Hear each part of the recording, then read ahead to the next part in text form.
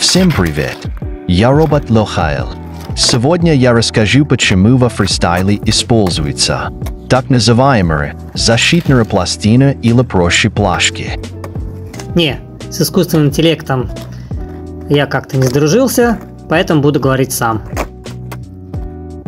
Итак, плашки или пластины защищают ваши тейлы от стирания. Сейчас я буду заменять старые плашки на новые. На новых деках не предусмотрены отверстия для плашек, так как деки в основном идут для стрит-катания.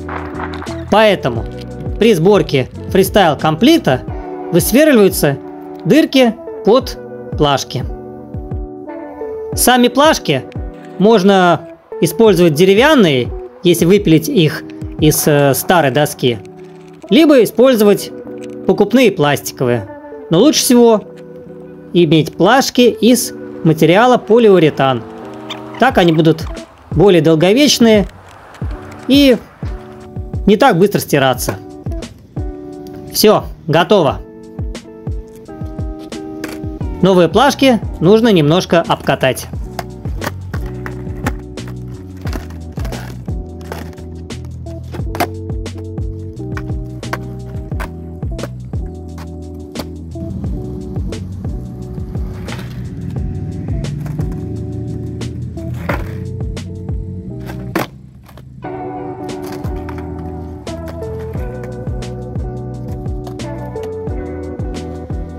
На этом, ребята, все.